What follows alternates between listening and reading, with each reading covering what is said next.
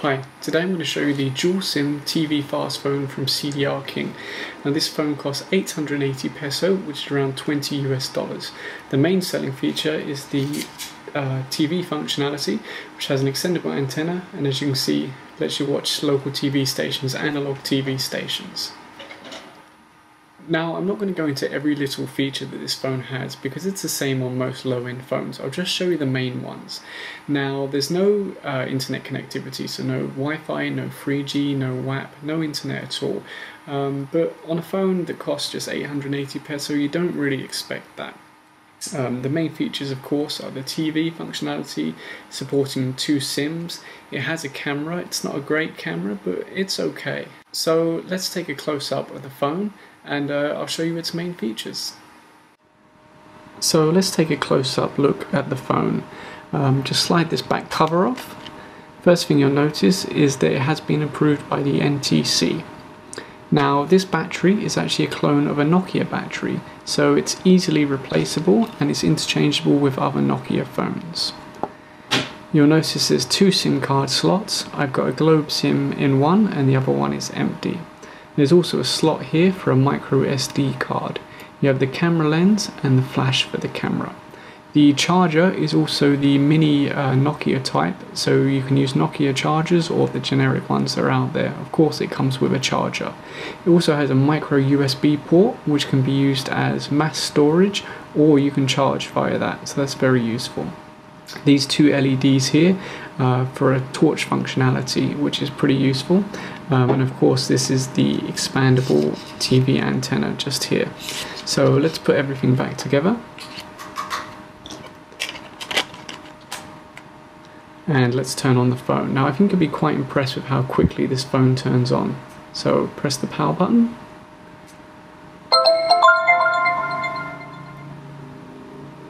And there you go, it's booted already and it's searching for the network and it knows that the other SIM is empty. The screen is quite vibrant. You'll see it's already latched onto Globe. If we try and make a call, put it on hands-free. Please enter call card number, followed by the number sign. And you'll see that worked fine. Now, you'd be surprised at how loud that loudspeaker can go, that hands-free speaker. That was on its lowest volume, and if you put it on the highest volume, it's enough to wake up the whole neighborhood. So let's go into messaging first and try out the keyboard. As you probably would have noticed, it's a full QWERTY keyboard, so you should be able to type pretty quickly once you get used to it. There you go. Hello, how are you? I'm sure once the keyboard is worn in a bit, it'll be a lot easier to type as well. Now, as mentioned earlier, it does have a camera, so let's take a look at that. There you go. As you can see, or you might not be able to tell so well, but the camera functionality isn't actually that good. It's acceptable. It's definitely not going to rival a modern cell phone, but it's good enough. It does an okay job. It can shoot video or just pictures, and yeah, it does okay. I mean, it's really not going to win any awards for the camera. Now, they say on the packaging and on the website that it can actually support MP4s, but I loaded a bunch of MP4 files onto here with different codecs, and basically I couldn't get any of them to work. So if anyone has this phone or any of the other CDRKING, MobileKing phones and knows how to get MP4 videos working on this, I'd really like to know. Now, it has Bluetooth, which is good if you have a hands-free Bluetooth headset or if you want to share files. Not something that I really use, but it's useful to have it there. Now, it does let you install Java applications, and it comes with one Java game installed, which is a puzzle type game. It's not overly exciting, but it's okay. Now, you might have noticed back there, it actually says GPRS, which of course is for internet, albeit a very slow type of internet. But nothing actually happens when I try to go into it. So earlier I said it doesn't have any internet connectivity options at all. Perhaps it does because it says GPRS, but I have no idea how to get that working.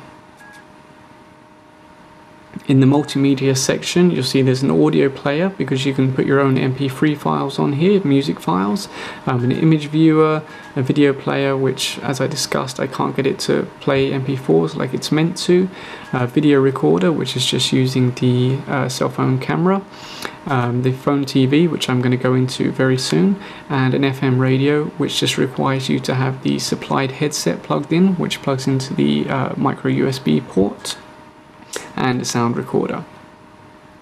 Okay, now let's go into the main feature of this phone, the TV. Let me start by extending the antenna. Now, I should tell you that indoors it doesn't pick up channels as well as outdoors, and while I'm recording this video for YouTube, it's actually beyond midnight, so a lot of the local channels have gone off the air. So let's just turn this on. If I turn the volume, you can see that if I take my hand away from the antenna, signal gets worse. If you just hold it with the antenna, it's a little bit more usable. You can also adjust the position to try and pick up better. So you see there I'm getting a much better signal than I was over here. Let me turn this down. So you can just change channels by going left and right. There's not many channels online at this time of night, and the volume is done with up and down.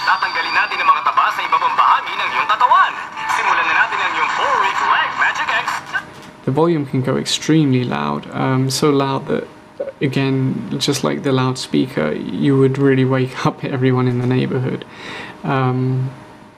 You might be surprised to know that I ran this TV and it lasted for 4 hours straight.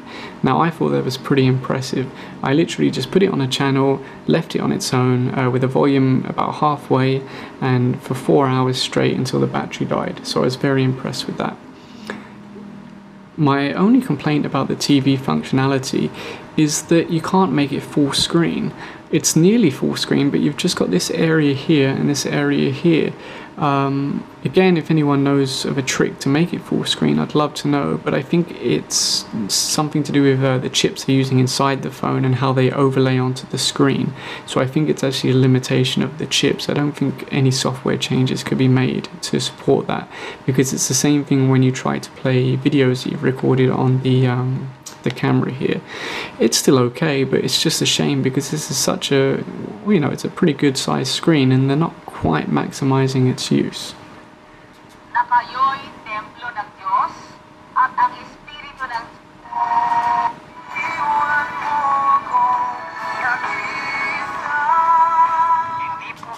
So I'll just give you a close-up of the screen so you can see what it's like. But if you are going to consider the prophetic importance of the book of Ezekiel, itong kaharap sa hinaharap. At ang hinaharap na sinasabing tatahanan ng Diyos magpakailanman. So overall, I think this phone is a real bargain. For just 880 peso, you get a dual SIM TV phone. That's pretty impressive. And it's got a full QWERTY keyboard, which is backlit, so even in the night you can easily use this keyboard. If you have any questions about the phone, or perhaps you have the same phone and you think I've missed out something important, just let me know in the comment section below. And if you did enjoy this video, please remember to give a thumbs up and subscribe.